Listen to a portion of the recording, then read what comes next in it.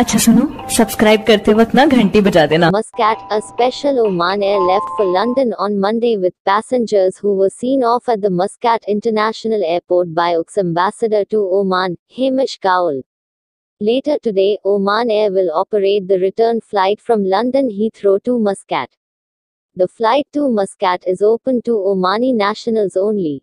Those who wish to travel on this flight should contact Oman Air's sales office at uk.res@omanair.com, the airline said.